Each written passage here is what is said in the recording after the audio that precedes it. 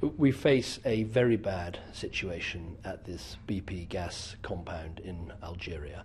A number of British citizens have been taken hostage. Already we know of one who has died.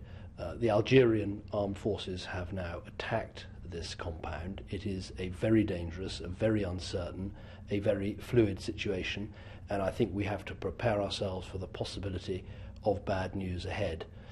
Cobra officials here are working around the clock to do everything we can to keep in contact with the families, to build the fullest possible picture of the information and the intelligence that we have.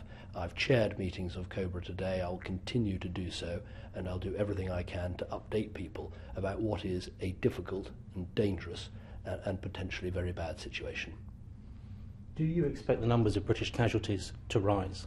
Well, we know there were a number of British citizens taken hostage. We know of one who very sadly died, and we know that this is a very difficult situation as Algerian forces have attacked the compound, and it is a fluid situation, it is ongoing, it is very uncertain, so I don't want to say any more than that now, but I think we should be prepared for the possibility of further bad news, very difficult news, in this extremely difficult situation.